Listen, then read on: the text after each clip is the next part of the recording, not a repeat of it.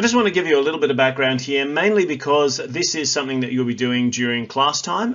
We'll be making in and testing natural indicators, and there's a number of different types. In fact, it's likely that you've already, in your previous science experience, made a natural indicator, particularly out of something like red cabbage. It's such a good substance for using as an indicator. But what are indicators? Well, indicators are just plant dyes which change colour in the presence of an acid or base via an equilibrium reaction. So we can bring some of what we understood from the equilibrium topic into this topic to give us a little bit of an idea of what's happening with indicators. What we want to do now, of course, though, in terms of indicators, is see if we can explain exactly what's going on. So here's an example that we might use to help us to determine what's happening in terms of acid-base indicators.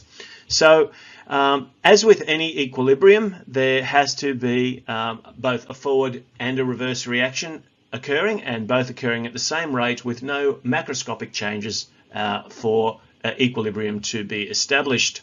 The other important thing about indicators is there should be some significant color difference between the two different sides of the equilibrium, and you will have noticed that in the last topic when we carried out a few different equilibria shifts in order to see the equilibrium position changing from the left to the right and the colors changing as a consequence of that. So indicators do the same thing. What's important about an indicator, though, is that it's affected by acidic or basic solutions.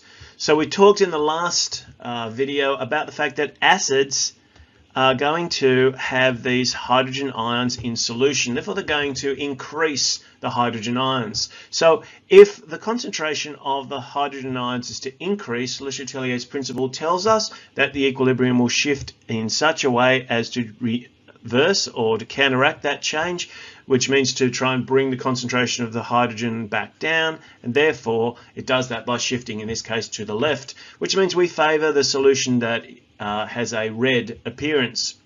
Likewise, if we add a base, the reverse happens. So let me put that in green. So if we add a base, what often happens is that the hydrogen ions are accepted. So if you think about a base like sodium hydroxide, this is going to be neutralizing the hydrogen ions, and therefore their concentration will drop.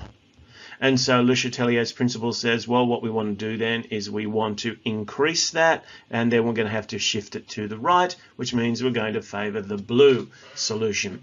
So this is how indicators work. There's an equilibrium that's established, and then there's a shift that occurs as we add acid and base. And of course, we hopefully will be aware of the fact that if we continue to do this with the same solution, add some acid, you'll turn it red, add some base, you'll turn it blue, add a little bit more acid, you can neutralize that base, and eventually the acid concentration will be sufficient to push it back into the red region. So we definitely have an equilibrium happening here, and we have the colors that are telling us where that equilibrium is and whether the solution is more acidic or more basic.